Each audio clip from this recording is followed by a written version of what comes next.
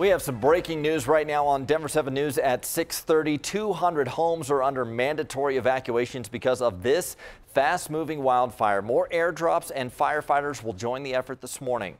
It is burning just north of the town of Silverthorne. If you take a look at this map, this is the interstate. The fire is burning about 2 miles from the town's city center.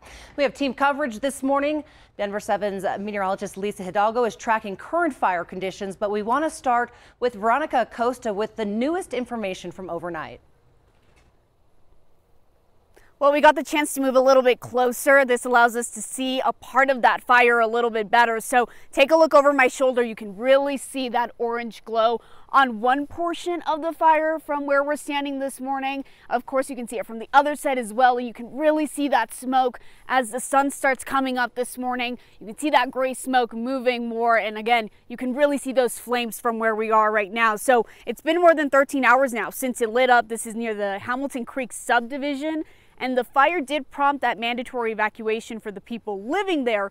That order still standing this morning with some surrounding areas on high alert. So let's show you some video that we got yesterday from viewers, a glimpse into what those who live here were seeing. You can clearly again see that plume of smoke on the mountainside. We have another video here where you can see how close it is to homes and the aerial support that's needed to try and put the fire out. So that's the main way crews are trying to knock this thing out, because it is a hard area to get to. There are a lot of trees, a lot of foliage, a lot of material that can burn easily.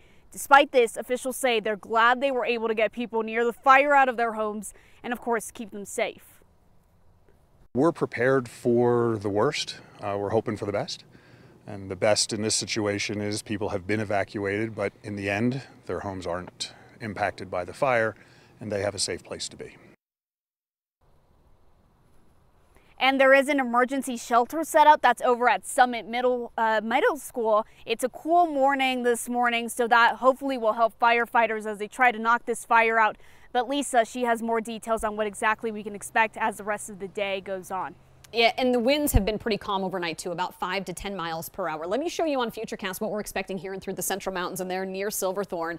Within the next few hours, we're going to see more cloud cover and rain showers developing. So by late morning, early afternoon, it's going to be quite a bit more wet out west. So conditions actually a lot better for firefighters. Higher humidities, cooler temperatures, highs in the 50s and 60s. So actually, it's really going to help out here over the next couple of days, both today and tomorrow. Now,